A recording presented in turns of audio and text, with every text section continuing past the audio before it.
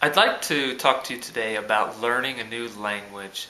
This is a requirement of many Mormon missionaries to learn a new language. It's a difficult challenge, but one that I know with the help of the Lord you'll be able to achieve. When I was in high school, I studied French for a couple of years, and then when I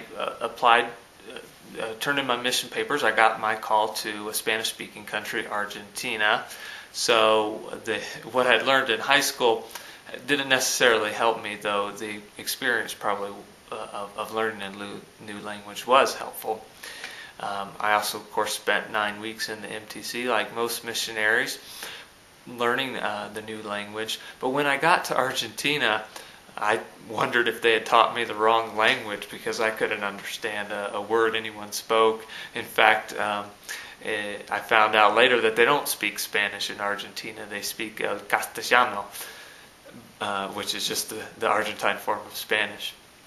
But the missionary program has built in 30 minutes of language study each day.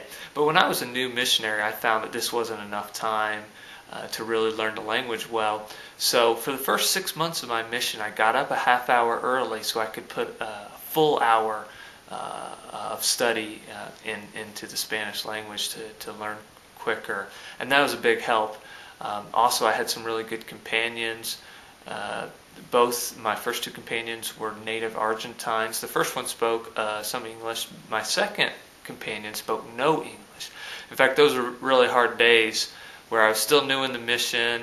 I can remember dreaming in English at night and then waking up in the morning and dreading the fact that I had to communicate in Spanish all day long.